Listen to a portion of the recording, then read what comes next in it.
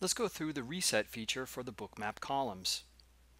In this SVP column, or Session Range Volume Profile, I've configured the column to split out the data according to the aggressor.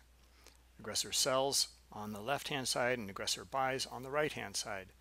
Now, let's right-click, and you can see that I have the option here for reset.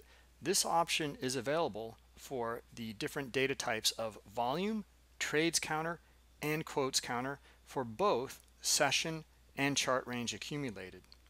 Okay, we'll look at a volume counter, and let's go through the reset options. Hovering over here, I can directly reset this right away. And you can see that the data here for the volume has now reset, and new volume is being recorded.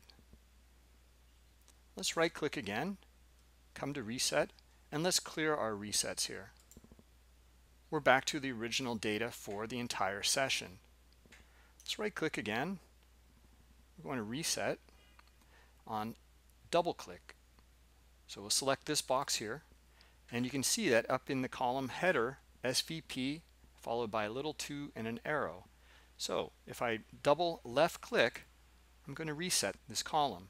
This is a great tool for those wanting to reset all the time at specific price levels, looking at very small time frames, scalping for a tick or two. Let's right click again, come to reset. We'll deselect that, right click again, and let's clear our settings. Okay, we're back to our original column data. Now there are some conditional reset configurations as well. Let's go through those. I'll select reset configuration. There are some schedule resets. Let's schedule a reset. Click the box here, and we have different options.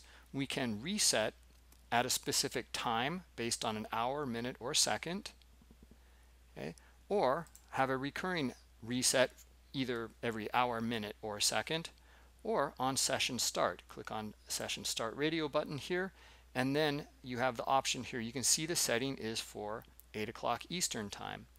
Let's click on session starting settings, and then input 9:30 a.m. for example here if you like, to have it reset exactly at 9:30 at the cash session open. Now there's a conditional reset down here as well. The conditional reset, if checked, means that the reset the level if the time between two events on this level is more than 2500 milliseconds. You can use the drop down and you can select either 1000, 2500, or 5000 milliseconds. What this means is that in the second event that takes place at a price level, if it goes out of that level and then it comes back in very quickly within the 2500 millisecond cutoff, the data will not reset for that column.